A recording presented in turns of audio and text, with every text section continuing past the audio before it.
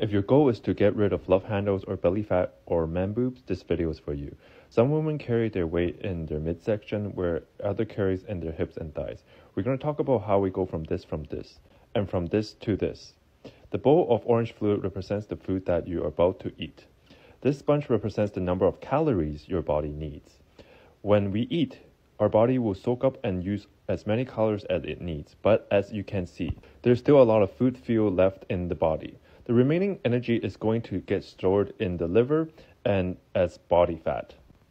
The liver can only hold a small amount of energy, so all the remaining calories will be stored as fat. And over time, if we continue to consume more food fuel than our body can use, we continue to add more and more body fat to our body.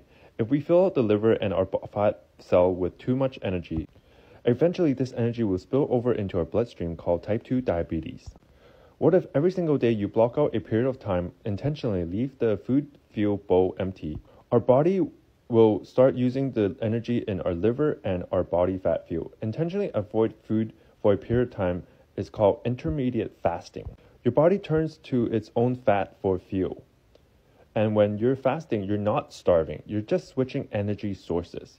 I've been doing this for 6 months, and by fasting one meal a day, I've noticed my body fat is disappearing. Now it's normal, healthy for your body to have some fat, but it's a great way to get rid of excess fat. Another way is to get a bigger sponge. People who have a lot of muscle mass have a bigger sponge. So you give yourself a bigger sponge by doing cardio, by prioritizing protein and fiber in your diet. When you have a bigger sponge, you can eat more food and your body will use up the food. We know that a bigger sponge is a good thing. We also want to give ourselves a period of day where we're using. This is what it looks like. One meal a day where you're fasting, burning body fat for fuel. One of the nice things about fasting is you're saving money. By skipping a meal each day, most people save between $5 and $10.